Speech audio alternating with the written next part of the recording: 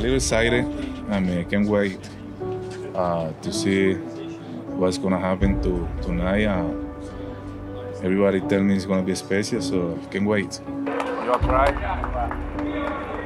Please welcome to the field an 11-time All-Star, 4-time batting champion, 2-time MVP and a Triple Crown winner, as well as the newest member of Major League Baseball's 500 home run club, Miguel Cabrera.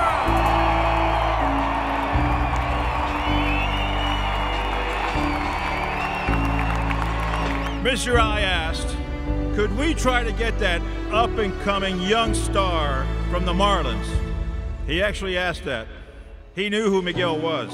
On December 4th, 2007, the Marlins assistant GM called me with a list of names that they wanted for Miggy.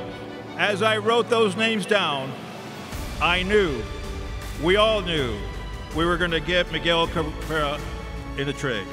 I mean, it's something you don't see every day, so you never prepare for this. He continues to play the game with the excitement of a little leaguer with Hall of Fame results. Miggy, congratulations on being one of the greatest players to ever play the game. You know, the old-timers, the Hall of Fame, or the guys like going through this, they tell you right away they're going to miss the game, you know what I mean? When somebody retires or somebody do something good in the field, I mean, it's kind of sad, it make you feel good, but at the same time, it's like, oh, it's almost over, you know what I mean? So you miss the game because you love the game like so much. We all know he's probably going to go down as one of the greatest right-handed hitters of all time. So it's just amazing to see how much fun he has in the production that he continues to bring to the game each and every day. It's great watching Miggy finally get what he deserves. You know, he's been one of the best players of all time, and, you know, growing up watching him, it's been really cool just to see him grow as a player and as a leader, and now he's finally starting to get those numbers, which, you know, put him with the all-time greats. 500! When Miguel Cabrera launched the 500th home run of his career in Toronto and then rounded the bases before joining his teammates in that spontaneous celebration that ensued, he did so while wearing the batting helmet he is now presenting to the president of the National Baseball Hall of Fame. This helmet will now be proudly displayed in Cooperstown, commemorating Miguel's historic achievement. Willie Horton is formally presenting to Miguel Cabrera the bat, the ball, and the batting gloves that Miguel wore during that now famous swing for 500. I love you, boy. Love you, bro.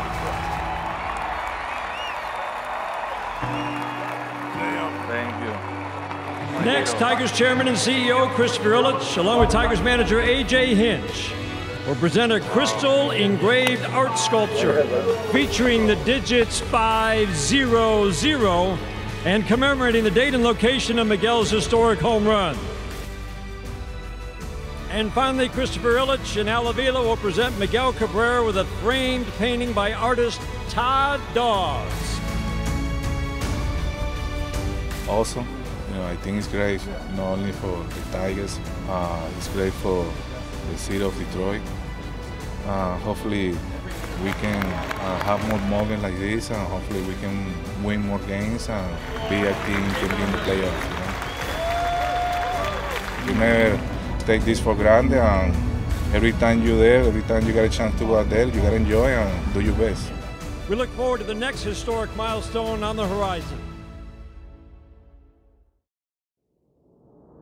2 for 3 for Miguel tonight, 29-82, and that's the counter on the Miggy milestones. We're going to look back at this and really be thankful that we were a part of it. And so if you can capture those moments and soak it in for a little bit, I think it's going to mean even more as time goes on. Everybody on their feet here at Comerica Park.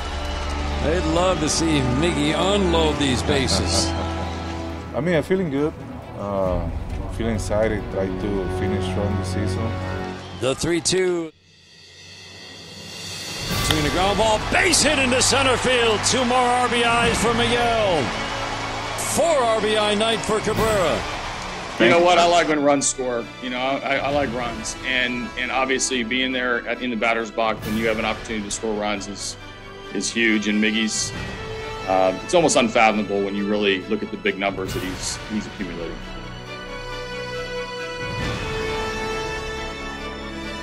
This one is ripped into the left field corner by Miguel Cabrera. He's going to dig for 2 on his way, and he's got it. Hit number 2,986. Another 2-hit day for Miggy. The chase for 3,000, we're not there yet, but when we get there, it's gonna matter to us. Yeah, hopefully I can do it soon. Hopefully I can do it with a team like we can think about playoff, you know. You know, A.J. is really, really good at his speech. He can convince you that what he's selling is something you need to buy. Yeah, if he's selling it, I'm buying it. When I got here, I didn't know how fast we'd be able to do it, how fast we'd be able to get the fans to believe, how fast we'd be able to do the things on the field that represented winning baseball.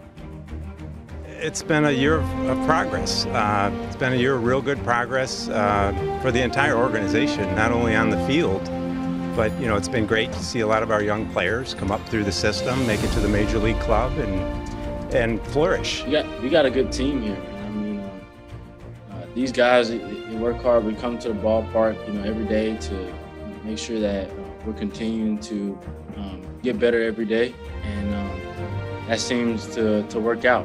And you know, we're definitely getting results from it. I think this team represented what this city's about. Hard working, grit, grind, the love for doing things the right way. We found our niche and we found our place, and we're doing it in a city that appreciates it. I've been told that, you know, Tiger fans are the best in baseball when you're winning. So, you know, hopefully that is, you know, next year, and we play in front of the loud fans, and it's a ton of fun. The passion of fan base is number one. I mean, you can tell as soon as we started doing anything positive, the fans started to come out. I watch them come out for the Miggy chase, you know, for 500, for 3,000. The passion that this team has for the English D, and that this fan base has for the English D, is pretty remarkable.